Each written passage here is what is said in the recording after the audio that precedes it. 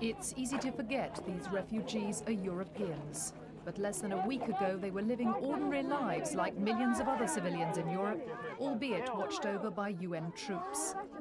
But now the civil war and the Bosnian Serb rebels have driven them from their homes. They've lost everything. Thousands of Muslim men from Srebrenica, husbands, fathers, sons, are still missing. Some say they've been murdered by the Serbs. On Saturday, UN aid workers and the Bosnian government brought some order to the chaos in the camps near Tuzla. Many of the 11,000 refugees were bused to collection centres from the airport where they'd been left without food or shelter. The Bosnian winters are harsh, but the summer sun can also take its toll. Others have been sheltering in a school at Zivinice, 20 kilometres from Tuzla. But as more refugees arrive, some sick, the residents of the small town don't know how they'll cope.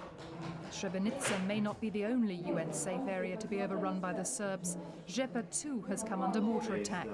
Few are convinced by the tough talk from the UN. Any further offensive action against the civilian population of eastern Bosnia will lead to increased international condemnation and isolation.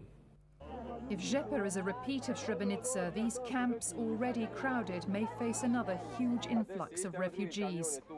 To these people, it seems that the UN fiddles while their lives disintegrate around them.